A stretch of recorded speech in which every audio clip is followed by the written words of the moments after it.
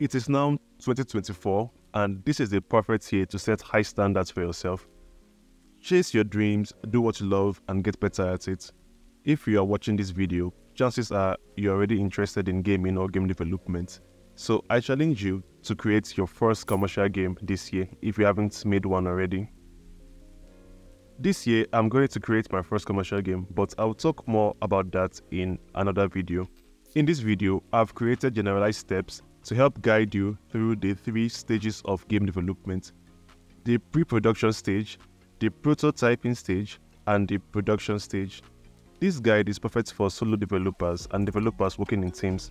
However, you'll be able to work faster if you have a talented friend or two that are interested in this, so you can share the workload and have someone to keep you accountable.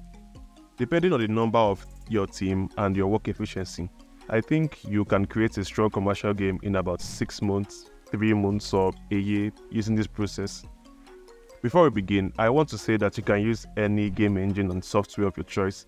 The tool is only as good as its user, so feel free to use any tool you're comfortable with. If you want some recommendations from me, you can check this video after you're done watching this one. So without further ado, let's get started. The first step in game development is the pre-production stage. I'm sure you are not surprised to hear that to make a game, you have to have at least a concept of what you want to make. The first step is defining your vision. What kind of game do you want to create? What's the core concept and what makes it unique? Having a clear vision will guide your decisions throughout the development process. Maybe you want to make a game inspired by something you played in your childhood. Maybe you want to create a new genre, or maybe you want to chase a trend and make money from the hottest genre right now. The concept is up to you. I would, however, encourage you to make something you are passionate about. Game dev is one of the hardest things to do, and your passion will help make sure this game you're making isn't part of your collection of unfinished games. Next up is research and inspiration. Play the games that inspire you and analyze the mechanics. What works well and what could be improved. This research will help you refine your ideas and set realistic goals. Create a detailed design document and outline the gameplay mechanics. This is also the time to assemble your tools and resources.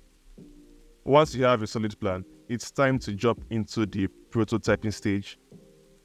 Build a basic version of your game to test the core mechanics and get a feel for the gameplay. Prototyping helps you identify if your game concept is fun early on. While making your mechanics, make sure you make them modular. That way, you can easily add, remove, or change a mechanic without wrecking everything. Have fun in this stage. Make all the systems you want to make. You should not waste time in this stage. If a particular mechanic is giving you a headache, skip it for now and go to the next one. Make sure you have created most, if not all, the systems and mechanics that would be in your game. In this stage, you should be able to know your strengths and weaknesses and make your game play to your strengths. After you are done with prototyping, quickly put all the mechanics together in one experimental level and give it to a handful of your target audience to play around with. See what your audience says about your systems and mechanics and what they ask you to fix, add, or remove. Modify your mechanics and give it back to them to gauge their feedback. Repeat this step until you're satisfied with your game prototype. You made it to the production stage. Now is the time to make the proper levels and stages for your game, and also a time to market it like hell. Go on now, make the levels, integrate the story, use better assets, polish your game, and add the necessary game juice. But don't forget to take screenshots, make teasers, sell what makes your game unique, and build up your audience. You should make the first few levels of your game and give it to your handful of testers, noting the observations and expressions. Testing is crucial for identifying bugs and refining gameplay.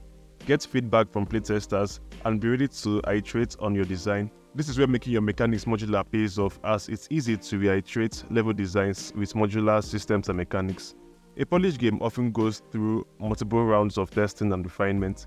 If you are satisfied with your testing, complete the game, but this time, test it again with a larger pool of your audience to catch bugs and to give you some suggestions for quality of life improvements. After this, you can release your game. Congratulations, you have a game fit for the market. You already have a strong marketing. Congratulations, you have a game fit for the market. You already have a strong marketing campaign for the game. What you have to do now is tease your publishing date, set the price for your game, and finally release it to your preferred marketplace. Releasing the game isn't the end because now you would have even more feedback, and bugs you couldn't find prior would be found.